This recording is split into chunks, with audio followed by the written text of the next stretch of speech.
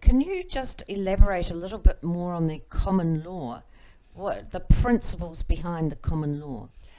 Well, the common law is quite a big thing in New Zealand because we are madly trying to work out how we can save ourselves as individuals and ourselves as communities.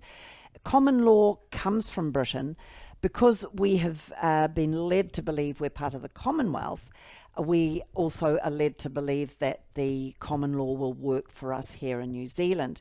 And this really is, I guess, something I'm working through because if we are indeed an independent and sovereign nation, we've never been part of the Commonwealth because the Wakaputunga Declaration was a wet ink signature between William IV's representative here in New Zealand, James Busby, and the Rangatira, the Maori chiefs at the time. And so they together, flesh and blood with flesh and blood, contracted together. So He Wakaputunga is not a corporate contract. So now we're told we're part of the Commonwealth, so we tend to think that we can stand on our common right, our common law rights given particularly or re-established particularly with the Magna Carta.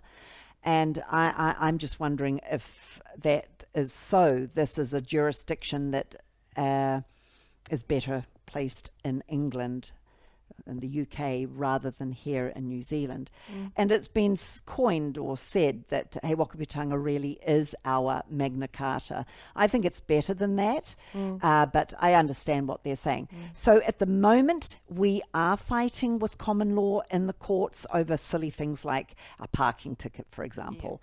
And there is a certain degree of success because across the world now, we have international law or the law of the sea, SEE, law of the sea, SEA. You can call it corporate law, contractual law, whatever you want. It's all nuances of the same, few and very few, that have crafted how the rules of that we live by.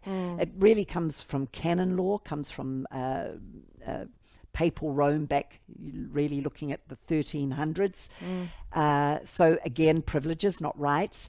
So to a degree, common law, because it is about word trickery, because it is, common law is a law. Canon law, law of the sea, admiralty law has to sit on our inalienable rights. They can't get rid of that. The elites know they can't. So they pack everything on top of that. So there's jurisdiction, acts and legislations and mandates and orders. All these things are laid on top of common law. And so what we do, or people that use common law, we come under all that man-made structure and we come back to the God-made structure of our inalienable rights. So yes, we are having a certain amount of success, but that seems to be now disappearing.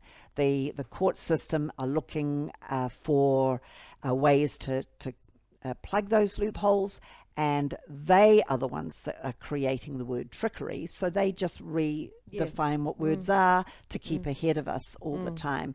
So even that will only take us so far, and that is the problem I have, where He Wakaputunga goes much further than common law for us here in New Zealand.